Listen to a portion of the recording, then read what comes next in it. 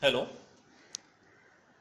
This demo will show you communication between a master and a slave device using Modbus protocol. Modbus is a very old protocol, primarily used for communication between industrial components. Mostly it's used in industrial applications. So to start with, I will just explain in brief regarding the hardware that we are using for this demo. What you see in front of you is a PIC24 based microcontroller, and this microcontroller is used as a Modbus slave. Modbus essentially is a master slave protocol. So one master and multiple slaves will be there in the network. In this case we are just using one master and one slave.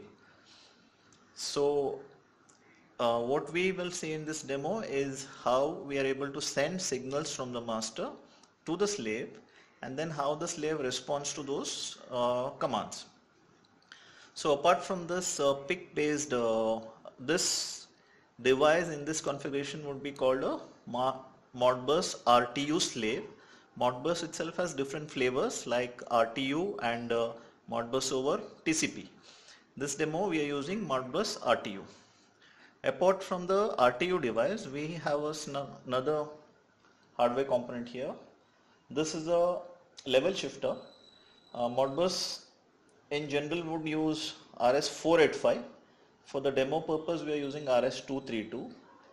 Now it's common knowledge that microcontrollers use TTL signals, and RS232 signals have a very different voltage. So to shift signal voltage between TTL to RS232 we are using this board. It is based on MAX232. The other end of this board is connected to a DB9 connector, which in turn goes all the way and connects to the COM port of the desktop. The master software actually sends data from the COM port of the computer to this connector, which in turn sends it back to this Modbus RTU slave device. Now I'll go to the desktop.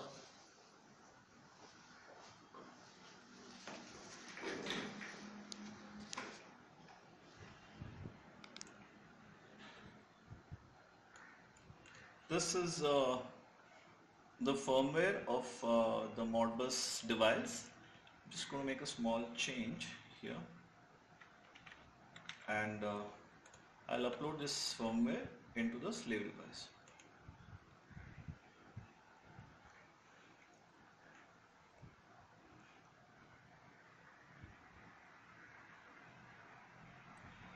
It's compiled. Now it's connecting to the programmer.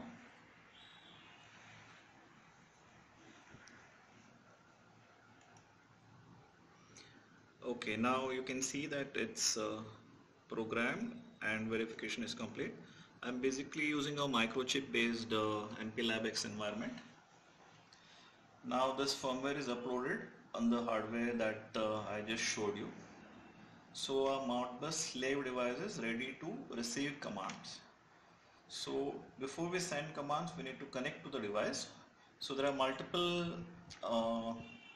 simulation or Modbus tools you can download and try this. I've got a couple of different tools which I show you. The first one is a Modbus scanner. It's got a very basic UI. It's got a feature called discover. So we'll discover a Modbus RTU device. What you see here is two different types of devices. One is serial, the other one is TCP. So we're not going to use TCP, we're going to use serial. The device is connected to COM1, and the board I've used is 9600. Now the device ID that is used in my program is 4, so we'll try to search for devices from 4 to 5. Now let's try to scan. There's a scan button here at the bottom. So what this tool does is it connects to the device and sends various commands to it. So you see that it's connected to device 4. It sent 1, 2, 3, 4 different commands and all of them say the status is good. Okay, so now what we do is send a specific command to the slave device. I've already pre-configured the command. It's called read coil status. So when I fire this command, you will see some results on the right side. Right now the right side is empty. So I'll just fire this command. Okay, so this command is called read coil status. A coil in Modbus terminology is a bit, single bit. Okay, so a coil stands for a data set of single bit, and this UI actually requested for coil status starting from 1 all the way till 100. So on the rightmost column you see the data it received from the RTU is 1. Okay, so now just to make sure that it's getting proper values, what I'll do is I'll go back to the firmware and change the coil value and upload the firmware again. So quickly I go here and I'm just setting the coil values to 0. Okay, so for coil 0 to 50 the coil value will be 0. So I'm going to update this changed firmware.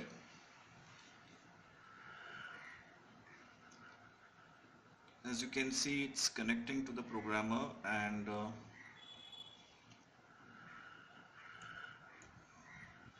it's updating the firmware. Okay, so firmware update is complete. What I do is go back to the tool and right now you still see the old values. So if I do a double click here, it will do another connection and request for coil statuses. I'll do that. So what you've seen is it's got updated values which is all zeros from 1st to 50. Okay, so this is just one of the commands which is called read coil status. There are many other commands like this, like reading a register, writing to a register. So all of this, the information regarding all of this is available in Modbus specification. If you are able to achieve one function, which is read coil status or change the status of a coil, rest of the functions are quite similar. So apart from this tool, I will show you another tool.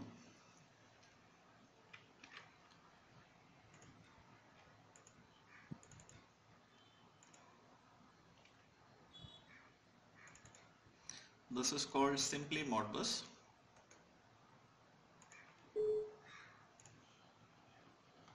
This is a demo version of the tool. This tool also does something similar to the previous Modbus scanner, but it shows you commands and the byte codes of the commands also. So it's a little more, it's got a different interface. So if you see this UI, similar configuration, Modbus mode is RTU, COM port 1, baud is 96008 data bits. We'll quickly see the slave ID. I've chosen 4, so you can change it, but I'm using 4. So I'll fire the same command, which is reading coil status. How do I know? The function code for reading coil status is 01 that you can see here. 01 is the function code, and this is the actual Modbus command which is going to the slave. Okay, so 1 2 3 4 5 6 7 8 bytes. This is the slave ID and this is the command ID. The last 2 bytes are the checksums. You can see it's CRC. You can get into Modbus specification to completely understand how this works. So I'll quickly just do a send here. You will see the response here. Okay, so you sent a read call status request and this is the response from the slave. So again, slave has said that its ID is 4. The command requested was 01. and its response is this. Again, last 2 bytes are always checksum. Okay, so there is a way to interpret this which is beyond the scope of this demonstration, but you can use any scanner or controller software from the desktop and try to communicate with your Modbus slave device and send commands and receive responses. So that's the overall demo. Thanks for watching.